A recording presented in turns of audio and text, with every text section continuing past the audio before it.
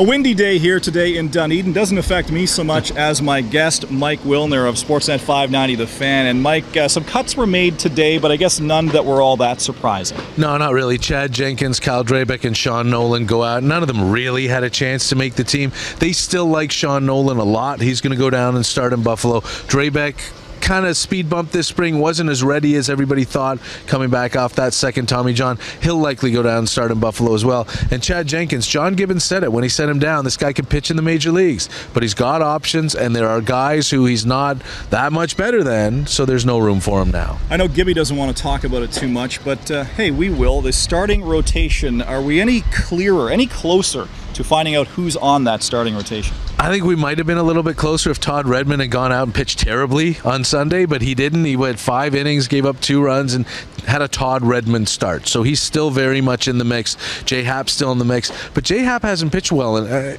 Not even hasn't pitched well. He hasn't pitched less than abominably yet in a Grapefruit League outing, and he's only thrown 43 pitches at his highest. So is he going to be ready to go 7 innings on opening day? He's a big fan of Happ. Yeah, I know, and they're paying him more than $5 million, and I think Happ may have the inside track if he's stretched out enough to go. You've got him, you've got Redmond, you've got Esmil Rogers, but I think they like him better in the bullpen.